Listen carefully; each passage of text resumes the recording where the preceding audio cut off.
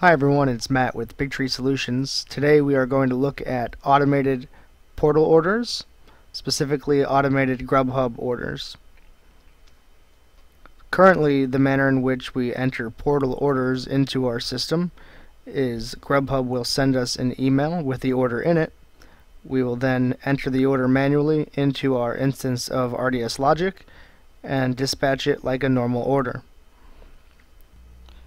What we have built is a automatic GrubHub injector.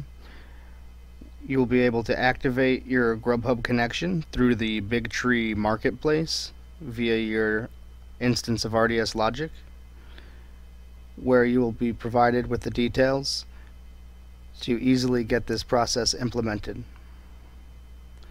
The orders will automatically land on your dispatch screen and will be dispatched like a normal order. The first thing we'll notice is the source for the order is GrubHub, and it is attached to your portal account that you've created for this portal. And then we'll notice the Lightning Orders logo next to it, signifying that it is a Lightning Orders entered order. Also, the CSR will come in as a Lightning Orders CSR. This allows us to view these orders in our portal summary accounts, as well as run reports and see how many orders were entered by Lightning Orders as a CSR. When we open one of these orders,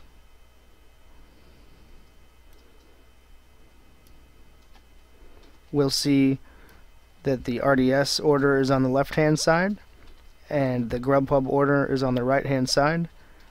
The line items all match, totals and subtotals match. Now, sometimes with GrubHub and the RDSs, the taxes will be a little bit different because GrubHub will put a tax on the delivery fee.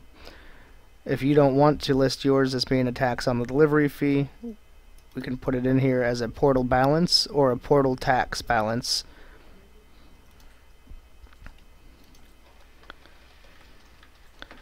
When we open the order on our board, we can click to confirm with GrubHub. This way they are not going to call you or email you to try to verify you've received the order.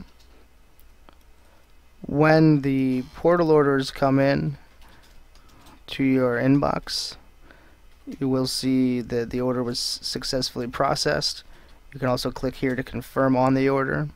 It'll give you a warning here if it had a problem matching up a menu item from GrubHub's menu item to your menu. However, if it's successfully processed, then the order has gone through correctly.